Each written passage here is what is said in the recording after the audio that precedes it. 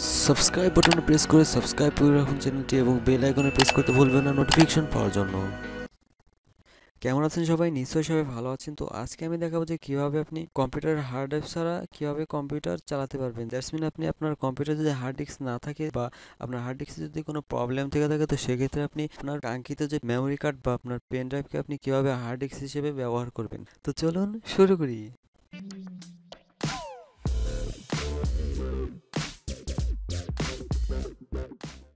তো আবার সবাইকে ওয়েলকাম। তো এখন আমার চ্যানেলটা যারা সাবস্ক্রাইব করেনি, তো আশা করি আমার চ্যানেলটা অবশ্যই সাবস্ক্রাইব করবেন এবং সাবস্ক্রাইব করার পর বেল আইকনে প্রেস করতে ভুলবেন না এবং টেক রিলেটেড সব ভিডিও পেতে অবশ্যই আমার চ্যানেলটা সাবস্ক্রাইব করে রাখুন এবং আমাদের সাথেই থাকুন। প্রথমে যেটা করতে হবে সেটা হলো আপনাকে একটা সফটওয়্যার ডাউনলোড করতে হবে। এই সফটওয়্যারটার নাম হলো Win2USB।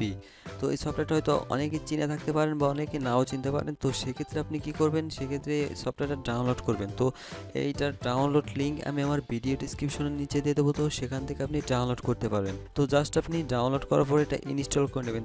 তো জাস্ট আপনি কি করবেন, আপনি এই সফটওয়্যারটা ইনস্টল করার পর যে একটা জিনিস আপনার লাগবে, তো সেটা হলো 16 জিবি একটা পেন ড্রাইভ লাগবে। যদি 16 জিবি পেন ড্রাইভ না থাকে, তো সেক্ষেত্রে আপনার 16 জিবি একটা মেমোরি কার্ড লাগবে এবং তার সাথে একটা কার্ড রিডার লাগবে। তো আশা করি ভিডিওটা সম্পূর্ণ দেখবেন। তো জাস্ট আপনি আপনার এই সফটওয়্যারটা রান করবেন। তো সেটা রান করার পর জাস্ট আপনাদের সামনে এরকম একটা ইন্টারফেস চলে আসবে। তো এখান থেকে আপনি কি করবেন, এখান থেকে আপনার এখন যে পেন ড্রাইভটা আছে বা কার্ড রিডারটা আছে, তো সেই কার্ড রিডারে আপনার 16 জিবি মেমোরি কার্ড ঢোকাবেন, অথবা আপনার পেন ড্রাইভ যদি থাকে তো সেই পেন ড্রাইভটা আপনার কম্পিউটারের সাথে কানেক্ট করবেন।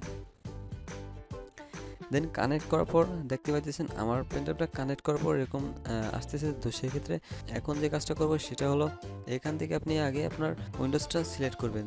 দ্যাটস মিন আপনি যে উইন্ডোজটা সেট আপ করতে চাইতেছেন, তো সেই উইন্ডোজের আইএসও ফাইলটা সিলেক্ট করবেন। তো দেখেন আমার এখানে উইন্ডোজ 8 আমি দেবো, তো এটা আমি উইন্ডোজ 8 সিলেক্ট করলাম। দেন উইন্ডোজ 8 সিলেক্ট করার পর দেখতেছেন এখানে 4টা অপশন আছে। তো সেক্ষেত্রে এটা কত বিটের, এটা আছে x86 বিট, মানে এটা 32 বিট এবং x64 বিট।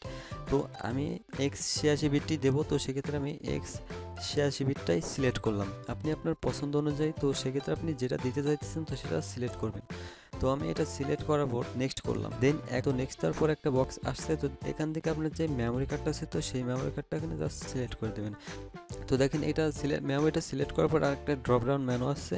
তো এখান থেকে আপনি কি করবেন, এখান থেকে আপনি তো এই 3টা অপশনের ভিতর থেকে আপনি সিলেক্ট করবেন MBR for bias and UEFI.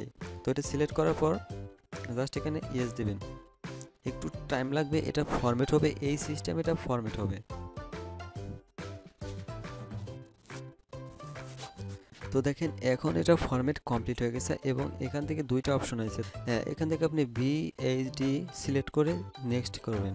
Then next করার পর এখন আপনার 20 থেকে 30 মিনিট টাইম লাগবে এই প্রসেসটা কমপ্লিট হতে। এখানে 100% হয়ে গেলেই এটা কমপ্লিট হয়ে যাবে। জাস্ট এখন আমরা কি করব, এটা তো এখন আমরা এটা 100% হওয়া পর্যন্ত ওয়েট করব।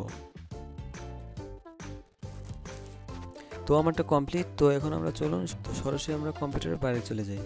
এটা আমার বুটেবল পেন ড্রাইভ। আর ওই দেখেন ল্যাপটপে হার্ড ডিস্ক নাই, হার্ড ডিস্কটা আমি খুলে ফেলছি, আর এটা ড্যামেজ হার্ড ডিস্ক। তো আমি এখন দেখাবো যে কীভাবে আপনি এই পেন ড্রাইভের মাধ্যমে আপনি উইন্ডোজ রান করে চালাতে পারবেন হার্ড ডিস্ক ছাড়া। তো চলুন আমরা পেন ড্রাইভটা আমার ইউএসবি পোর্টের ভিতর ঢুকাই।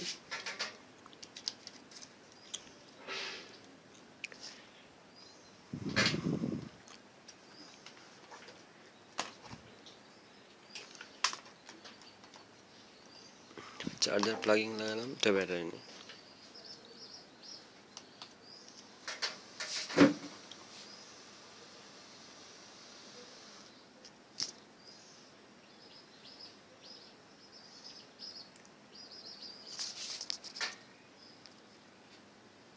F1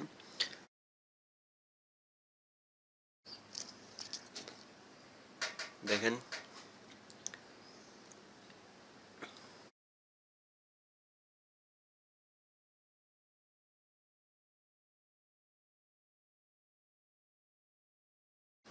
রান হয়ে গেছে হার্ড ডিস্ক ছাড়া।